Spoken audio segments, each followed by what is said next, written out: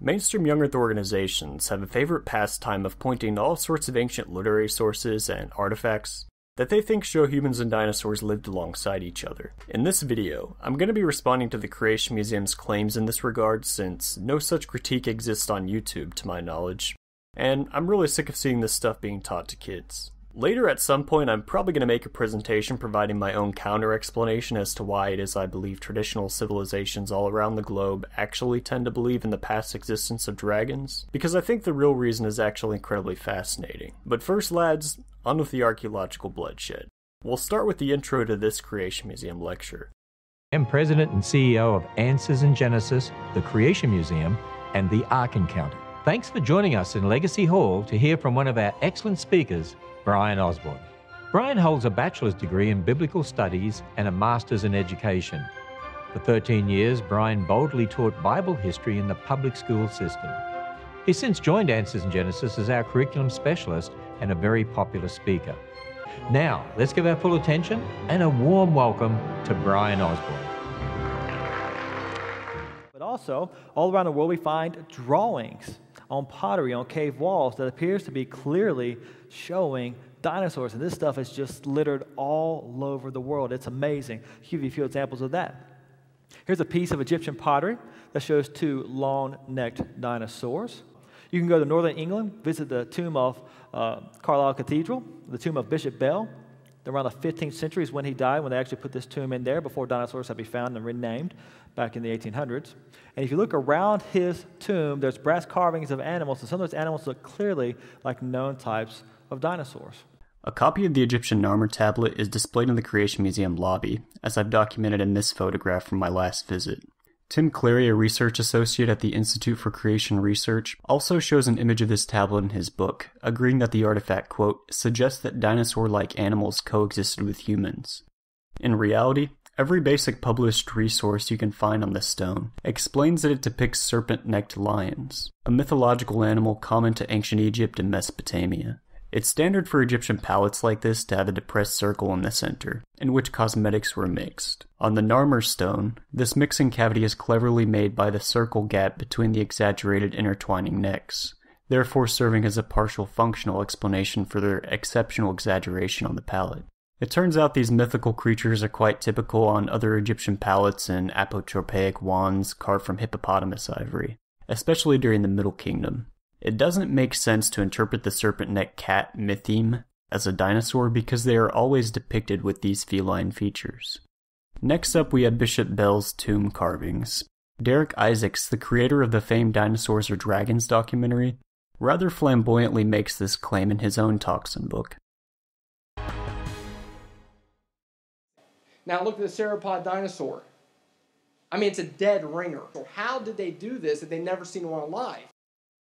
Right, so people in northern England in 1496 had seen living brachiosaurs, or at least remembered seeing them. Really? First, the image that Brian showed us is pretty deceptive compared to the superior ones you can find online. Notice that even in this image that Derek shows us, you can clearly see what are pointed ears on the dragon's head, never mind the cloven hind hooves. If you look yonder to Homeboy's compadre to the left, notice the cat-like body, and what's this? Ah yes, another dragon head with pointed ears on its tail. I wonder if I Google English medieval dragon illustrations, what will I get? Also close to there, another cave wall drawing of a pterosaur of some sort. It would appear with those distinctive features, the bump on the head and the webbed feet. Again, I photographed this claim being made in the Creation Museum lobby, in a display case entitled Dragon Depictions Around the World. To my knowledge, this display still stands in the museum. The same photo also appears in the organization's new Answers book. A corresponding article on the Answers in Genesis website claims, quote, in Utah's San Rafael Swell, there is other suggestive evidence for man's coexistence with pterosaurs. In the Black Dragon Canyon, there is a beautiful pictograph of a pterosaur. The Indians of the swell apparently saw a bird-like creature with enormous wings, a tail, a long neck and beak, and a vertical head crest, which some flying reptiles sported. The Black Dragon Canyon pictograph is at least 1,000 years old. In the 1940s, a guy named John Simonson used chalk to outline what he thought the edges of the painting were. He saw in it a winged monster.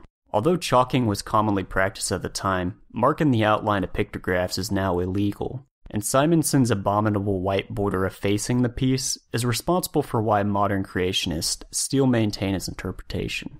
In fact, this claim became so popular that in 2015, the university rock art experts Jean-Louis Lequelec, Marvin Rowe, and Paul G. Bond went out of their way to perform formal analysis on it. First, they used an X-ray fluorescence gun to parse out the actual boundaries of the original image.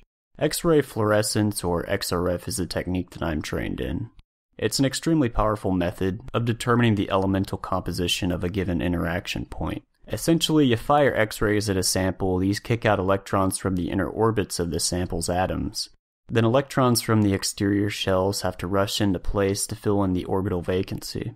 Since every element has uniquely spaced electron orbits, by measuring the energy lost from this electron displacement, the detector and computer can tell you what the elemental composition and concentration of a sample is. For example, one of my professors, Ira Rabin, was able to end a long debate about whether some of the Dead Sea Scrolls were created in the Dead Sea region by using this technology. She found that their ink is shown to contain high concentrations of the element bromine. Since the Dead Sea region has some of the uniquely highest concentrations of bromine in the world, this shows that the carbon ink of the scroll was mixed with water from that region. Lequelec, Rowe, and Bond were able to probe the elemental concentration of the iron-rich red ochre pigment at different points throughout this painting, and they showed through variance in elemental concentration readings what the original boundaries of its application were. They found that the original elements of the image had been blurred by weathering to produce the illusion of a single image. As a final corroborating nail in the coffin, the scientists then used a digital enhancement program called D-Stretch that's specifically designed to parse out and contrast enhanced petroglyphic images, and has even been adopted to clarify Mars rover images by NASA. Essentially, D-Stretch is digitally analogous to multispectral imaging. The program algorithm is designed to contrast and exaggerate slight variations in hue in order to disassociate visual noise, then to mute it. In the decorrelation stretch that Lequelec sent me, you can clearly see that our pterosaur is actually a blurred composition of two human figures, a serpent and two quadrupeds, classic subjects depicted in the Indian Barrier Canyon style. Yeah, great job, Answers in Genesis, you really nailed that one. While I'm at it, I was also confronted with this image of the Agawa rock monster petroglyph from Lake Superior in Canada, because the Answers in Genesis New Answers book also cites it along with the previous image. The New Answers book specifically compares this bullhorned cryptid to Kentrosaurus or Amargasaurus. Besides the fact that this creature with a round head, ears, and buffalo horns looks almost nothing like Kentrosaurus or Amargasaurus, or any other dinosaur, the problem with this identification is that virtually every element of this rock art is already known and published. In the early 1800s, a local Indian explained to an American ethnographer that the panel commemorates the 4-day crossing of the lake by a war party in 5 canoes. The man on horseback was their leader, whose name was Mayingun, and the creationist bullhorn Kentrosaurus is a depiction of the spirit the natives call underwater panther, or Mishnapizu. This identification is even more certain considering the location of the image on a bank of a lake, and the fact that underwater panther is one of the most attested images among the tribes of that region, found on medicine bags and petroglyphs and on war clubs. Of these, I've produced several line details from paintings and artifacts for contextual comparison. The paleontologist Philip Center tells us that the name panther is actually an archaism for the mountain lion, and that this spirit was believed to dwell in the depths of capricious lakes. Because Native Americans believed he controlled marine storms by the thrashing of his tail, they frequently petitioned the spirit, offering him sacrifices of dogs to ensure safety from their perilous voyages over large bodies of water like Superior. Center lists several reasons why it is foolish to mistake this mountain lion spirit for a freaking stegosaurus. To start with, the spirit is universally depicted with a round cat-like head and buffalo horns. In the Agawa painting, it clearly has ears. Finally, the creationist interpretation is pretty much almost entirely dependent on the spikes along the creature's spine. The problem here is that these lines were occasional symbolic adornments, and are frequently excluded in other depictions of similar provenance. Here's a fun one to end on as far as this subject goes. This is a creature given to us by the Aboriginal people, and they called this creature Yaru. And they say Yaru was a real creature, it was a real menace. And in this picture, they're showing us the time that Yaru ate one of their friends.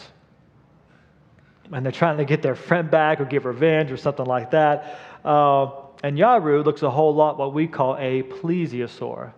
Australian Aborigines also have oral accounts of dinosaurs, and this is a picture that was drawn of an encounter that the Aborigines had with a creature.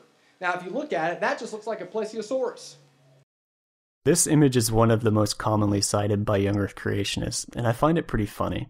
Luckily, Center again also wrote an article on this image in the Skeptical Inquirer, where he invested a lot more hours of research into tracking it down than I would have cared to. Did Australia's Aborigines see plesiosaurs? Yes, in a children's book. Quote, in 1998, the Young Earth magazine Creation published an article titled Australia's Aborigines, Did They See Dinosaurs? By Rebecca Driver. According to Driver, the painting had been donated to the Young Earth organization Answers in Genesis and had been painted by a member of the Kuku-Yalanji tribe of Queensland, Australia, at the request of a missionary. According to Driver, quote, the tribal artist, with very little formal education, had no knowledge of what so-called prehistoric animals looked like, and was drawing only from the description handed down in ancient stories, end quote. Driver included the painting as evidence that humans from Australia had encountered live plesiosaurs. The painting generated much interest in young Earth circles. Several young Earth authors subsequently cited it as evidence of human plesiosaur coexistence. One author even asserted that the digestive tract in the painting indicated that, quote, these animals had been hunted and butchered, an assertion that others then repeated. So how could a Kuku-Yalanji artist depict a plesiosaur so well without his ancestors having coexisted with them, with a little help from a children's book? The Kuku-Yalanji painting is a copy of Rudolf Zallinger's painting of the plesiosaur Elasmosaurus, from page 47 of Jane Watson's The Giant Golden Book of Dinosaurs. The Kuku-Yalanji artist added the digestive tract and vertebral column, but the outline of the animal is a precise reproduction of Zallinger's painting, right down to the orientation of the neck, the bend in the middle of the left pectoral and pelvic fins, and the dome shape of the head. The fin in the painting that Gertsen mistook for a dorsal fin is actually the right pectoral fin, which the Kuku-Yalanji artist depicted with the same shape and dimensions as in Zallinger's painting. The Kuku-Yalanji painting is a poor piece of evidence that people had, quote, hunted and butchered plesiosaurs, because it does not reflect accurate knowledge of plesiosaurian anatomy. In the Kuku-Yalanji painting, the plesiosaur's head has a dome shape, which is absent in real plesiosaur skulls, but is present in Zallinger's painting. In the Kuku-Yalanji painting, each of the vertebrae of the torso bears a prominent downward pointing spike, a feature absent in actual plesiosaur trunk vertebrae. Likewise, the intestine in the painting is short, broad, and straight. This is unlike the long, narrow, coiled intestines of reptiles. We also have this series of displays in the Creation Museum that imply that the monsters in Beowulf, like the main villain Grendel and his mother, might have been dinosaurs. The claim that Beowulf fought a pterosaur is ridiculous enough considering the story is about how the dragon destroys villages with its fire breath, and Beowulf has to fashion an iron shield to withstand its flames. But when it comes to Grendel and his mother in particular, these claims are especially egregious. On page 33 of the New Answers book, volume 4, Bodie Hodge states, quote, interestingly, in the Beowulf account, the dragon called Grendel was known to have a heavy claw on its finger, yet a fairly small arm. Beowulf was famous for ripping the arm off this dragon. The common descriptions of Grendel and baryonyx are striking. So what's the problem with this? Well, the anthropologist Jason Colavito points out that Grendel and his mother are never depicted as reptilian in any way. They aren't actually dragons. They're described as northern giants in the line of Cain, with humanoid features, and Grendel's mother is explicitly distinguished from a dragon in the text. An article by Eve Siebert, a PhD with training in Old English and Norse literature, documents how this claim that Grendel is a dragon and thus a dinosaur primarily originates from a book entitled After the Flood by Bill Cooper, vice president of the England Creation Science Movement, where he based the theory on a series of patent mistranslations and misrepresentations of the Old English. Creationists have such a widespread, uncritical tradition of circulating the claim that Grendel was something like a T-Rex in their literature, most obnoxiously in homeschooling literature, that most of them simply haven't ever bothered to read the story to realize that the claim is wrong. This brings me to another display that I photographed in the museum, Cowboys and Dragons.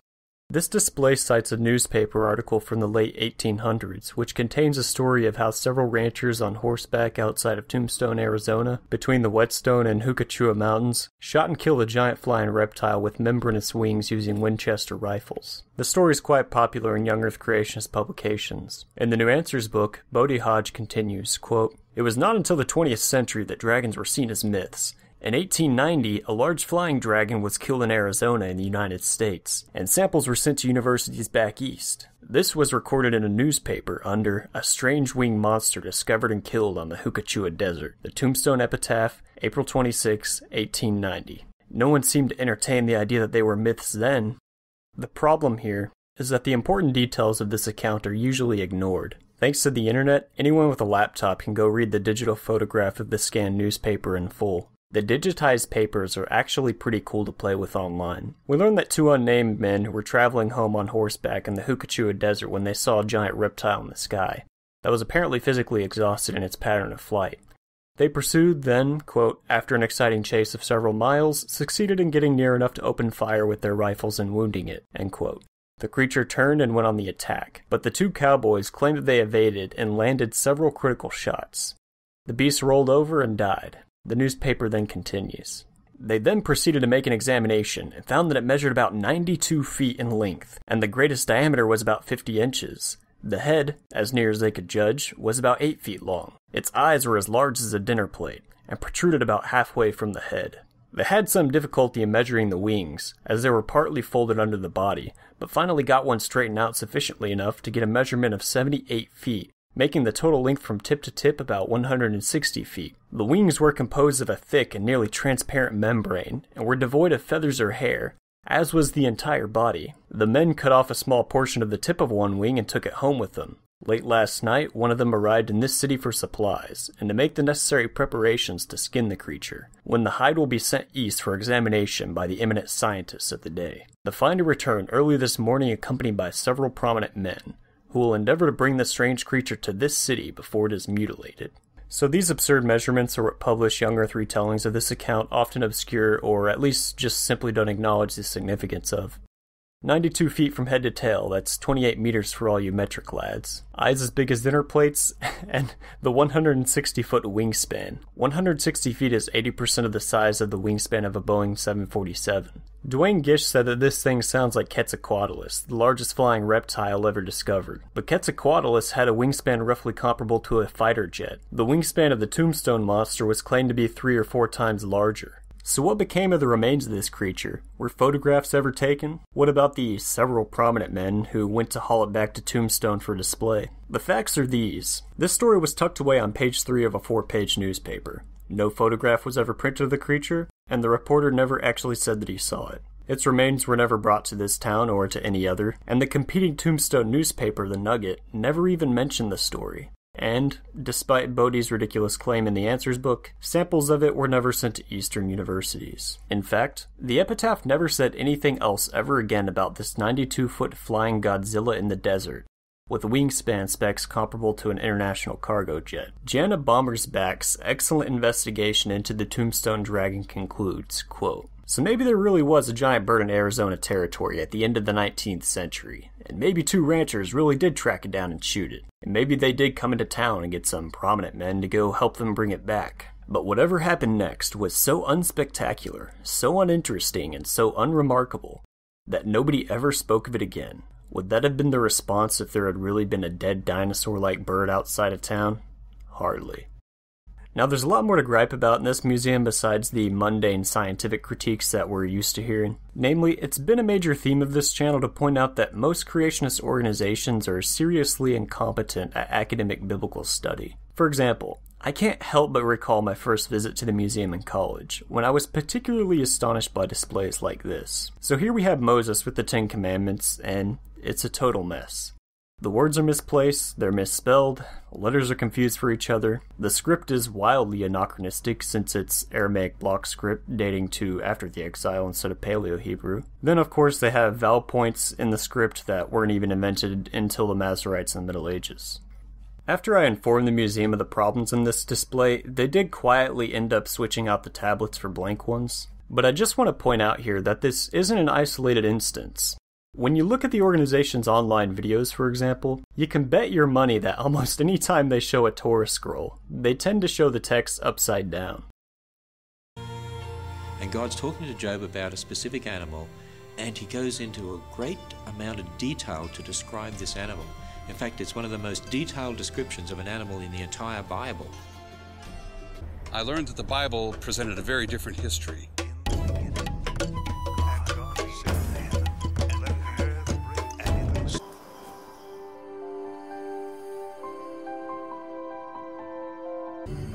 The Bible says that God upholds all things by the word of his power. The Bible says the infinite Creator made the building blocks of the universe, perfectly designed.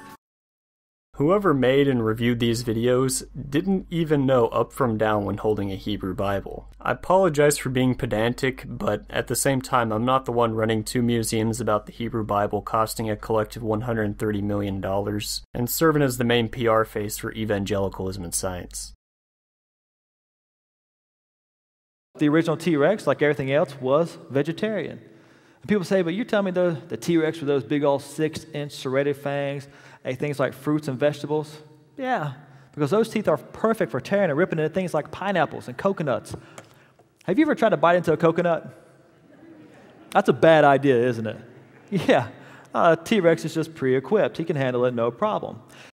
When it comes to science, mainstream young earth organizations hold extremely minority and embattled positions. They teach that T-Rex had long teeth originally to eat coconuts and watermelons, that there was originally no animal death, that humans didn't evolve, that the entire timeline consensus of modern science is essentially an international anti-God conspiracy. They teach that the Grand Canyon was carved out by the biblical flood, and that the biblical flood occurred smack in the middle of the Egyptian Old Kingdom, despite all evidence indicating that there was no break whatsoever in that civilization in this period. If these dinosaur displays in the Creation Museum, and their mainline publications and premiere presentations are any indication of the level of colossal credulity, academic laziness, skepticism, or any will to use the Google search bar that these people are collectively capable of, then might I suggest that you shouldn't trust them to be mediating your scientific worldview to you. This is an embarrassment, and the fact that these people were allowed to hijack your religion for decades is no small part of the reason why evangelicalism lost the culture war, and will probably never recover to its former public respectability. Don't flatter yourselves. You can't blame this one on the gospel. When the world laughs at you for endorsing this, it's not the gospel that they're laughing at.